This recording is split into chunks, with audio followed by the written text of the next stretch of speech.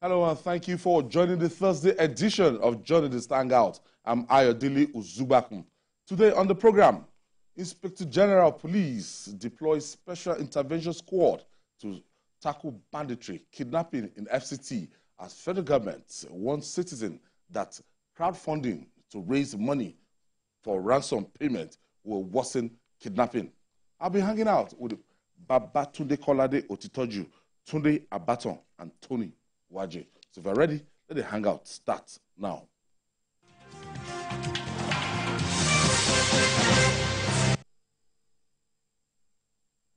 Thank you for staying with us.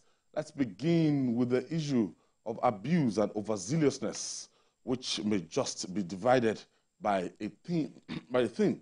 Now, the police in Abia State, southeast Nigeria, stormed a television station called ABN TV and arrested a guest, Udensi Donald, during a live program in Omahia. The police claim an elder brother of the guests, Uche Udensi, had written a petition against him over a family matter. The director of the radio and TV station, Ifeanyi Okali, said the management of is worried by the invasion of the broadcast station by the police operatives. This is absurd. I saw it was like a live program, and the police just barged in. I saw this thing, and they asked the policeman to show his ID card, and he pumped the ID card. But any kind of respect that the man was attending to a live program, and he can't be whisking with it to do the live program. It is more intriguing the fact that quarrel, the issue over which domestic issue, a purely family issue over which it took that as long as between a brother and a brother over a family issue. And the man is before national television, before a television station. Even I want to believe that our security agencies would not have done that. The DSS and all others would not have done that. What is of importance to the state which they are discussing? Purely a family or domestic issue. It is not about the state. Even if it is about the Nigerian state, you can still exercise restraint. You can still exercise caution. Everybody has a liberty. And the man has not said anything that will threaten the peace and stability of that particular state. So even if he had done so, they would have given him the opportunity. It is even allow him to air his views that will provide the security agencies enough facts, enough reasons to apprehend him. But a purely personal, domestic and family matter, you invaded the privacy of a television station and yanked off the guest. I think the police needed to be told the truth. And I think the Inspector General of Police, he has to do something about the overzealousness of his officers. So sometimes this will just amount to maybe it as a result of the highest bidder. If the complainant just go and you know how to settle your way very well, the police will do everything. That's why outside the books to make sure that they apprehend the person. The force of the money of that person, or the force of the power of the money of that person. Force of the just go overboard. Force of the money. Yes, I think, and you see it. Yeah, it will be so apparent. Action, yes. Because there are no punitive measures to this. Things like this happen, and here the next thing you hear that the police officer in question or the team has been transferred to another station. So when they are transferred to another station, they continue that act. For me, there are no punitive measures, and that's where it ends. Today, I saw the Commissioner of Police paying a visit to the broadcast station. I think it goes beyond that. It goes beyond just going to, sorry, my officers. No. Those officers need to be apprehended, prosecuted. There are reasons. Something actually triggered it. We can't be running the country like this. So, this is not military regime. If somebody wants to arrest me now, I'm telling you, can you need to just come into this live program it doesn't make sense. And invade the studio it has to and stop. say you want to arrest. It has to stop. Then the police commissioner will come here the next day and say, I'm sorry. It can't continue. Because if you use that approach, another one will happen tomorrow. We need to identify these officers involved. There must be an investigation. What happened? And why do you have to invade the TVC? So there must be an investigation. And those officers need to be prosecuted. It goes beyond the Commissioner of Police or the IG calling. No, we can't continue to run the affairs of this country this way. In fairness to the police management, lately, once they see complaints like this, they identify the individuals involved and they round them off, and we see them parading them. And most of the time, they are almost they were sent out of the force. Look, it is better to prevent the act from taking place in the first instance.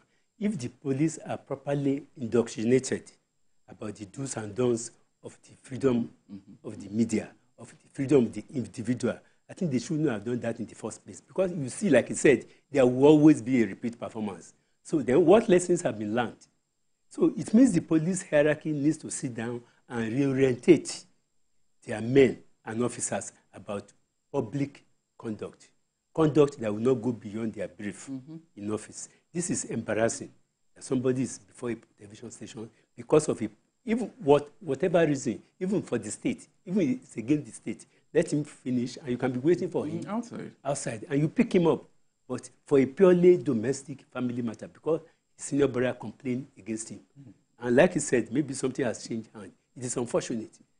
Yes, it makes it more ridiculous when you see that.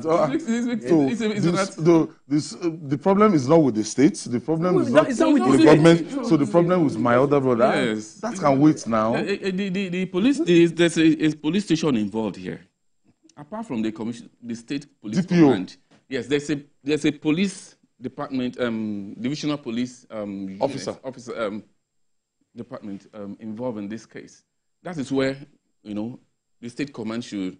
I want to believe that apart from the commissioner of police visiting the station, to appeal to them and all that, it should go beyond that. The DPO, because an officer within a divisional a unit cannot just go and yes, somebody actually authorized that arrest, and you got into a police station, a TV broadcast station. There was a live program going on. You were told, you still insisted on arresting that person and even caused damage to the station. That is reckless. And for me, I see it as an attack on the press. And it shouldn't just go like that. Because, as I said earlier, if we continue to do it this way, it will continue. If we don't do anything to tackle it and address it squarely. This, even under the military regime, I can't, maybe for a few occasions this happened, but this is not a military regime. This is democracy. This is supposed to be democracy. And there are processes to these things. The highest they ought to have done is to wait after the program. They can arrest. But barging in and all that is a no-no. It's a no-no. And anybody who is in support of this is not wishing the country well. Sometimes the conduct of the police, a lot of people will blame it on the training ab initio. That's, when they were entering the force, the process of indoctrinating these guys, it falls short of standard. Well, I think you have to know one thing, that is the police themselves, most of the policemen, they are not properly enlightened and educated about what their roles are. If they are properly educated about what they are supposed to do, an IG doesn't have to issue a press statement asking the police not to search the telephone of they should know this. Without the IG, they have to issue a press statement. Don't search telephone. Don't search. When you see a young man driving, the young man is assumed to be a 419 guy. It's so wrong. Harassing people all over the place. Or if the guy is on dread. So automatically he's a Yahoo boy. Harassing. So I think the problem is the caliber and the character, the kind of people we recruit into the Nigerian police system. And the Nigerian police seems to have no code of conduct. There's something they call code of conduct for officers. If you follow your code of conduct, you not embarrass the members of the public. You are being sustained by the taxpayers, and you are not supposed to harass taxpayers. The police, like they say, is supposed to be your friend, not an object of harassment of the citizen. It is unfortunate. That's why I have to look into the recruitment process. It's very important. Recruitment is very because I've seen a lot of people just. Start from that police. I don't say for 4 years. I don't get a job. Let me just go into the police force. It's also good for different, different reasons. And then at the end of the day, no orientation, because I think education is key here. Yes. Not that you have to, do 4 years. So these officers, orientation matters. They must be identified and they need to. They need to be identified. They need to be identified. It goes beyond jokes. Going to a radio station. It goes beyond jokes because we are in a live program. It could happen to anybody. Yeah, it could happen. It could happen to anybody. If we just let it, slide. And it's so ridiculous that a purely family and domestic. That has nothing to do. That has nothing to do with the state. You can understand that security men can be overzealous when they are dealing with the state. But this thing is not about the state. It's about a domestic, purely domestic family matter that could be settled. After all, people go to court, and the judge will advise members of the family, either a couple, to come and go and settle out of the court. But this is purely a private matter. Business. All right.